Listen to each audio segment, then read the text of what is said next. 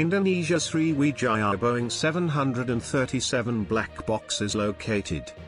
Black boxes of a passenger plane which crashed in the sea soon after takeoff from Jakarta, Indonesia on Saturday have been located, officials say.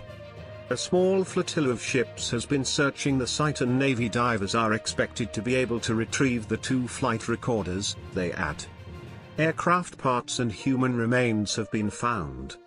The Sriwijaya Boeing 737 was carrying 62 people when it vanished from radar on its journey to Borneo. We have located the position of the black boxes, both of them, said Soejanto Jarjono, head of Indonesia's Transport Safety Committee, quoted by AFP, several hours ago.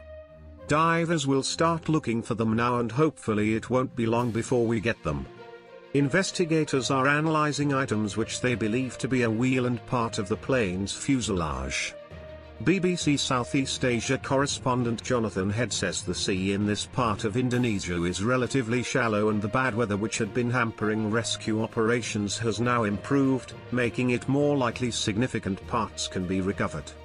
However, the search appears to offer no hope of finding any survivors. A spokesman for the Jakarta police, Yusri Yunus, said 2 bags had been received from the search and rescue agency.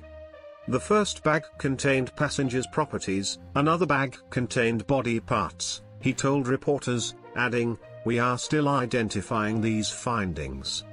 Police are asking families of the victims to provide DNA samples and dental records to help identify the remains.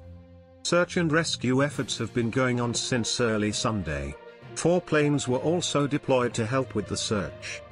It will continue into Sunday night but only with boats using sonar scans, Reuters news agency reported.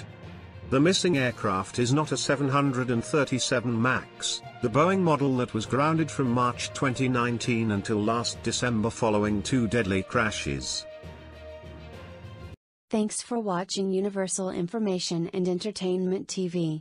Please like and subscribe our channel for more updated videos, news, information and entertainment. See you in next video. Stay tuned.